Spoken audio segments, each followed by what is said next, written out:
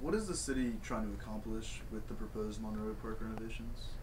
Okay, the Monroe Park has been kind of underinvested in for a number of years. If you go there, you'll see there's like cracked pavement and blocked drains. The lights may work or may not work. And what we're trying to do is, just in addition to a general upgrade, to really redesign some portions of the park, sensitively to the fact that it's a historic park. And why do you think it's taken so long for the renovations to get underway? Funding. Getting together the funding to be able to do it. What effect do you think the renovations are going to have on the historical significance of Monroe Park? Do you think it'll taint it at all, or have any effect, in your opinion?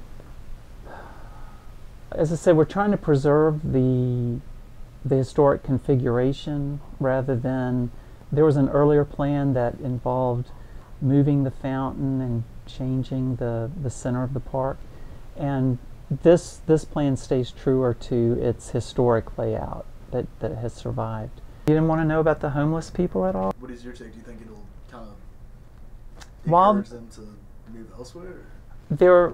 And depending on who you talk to, it was not the official position of the board to try to move the homeless feeding program out of the park.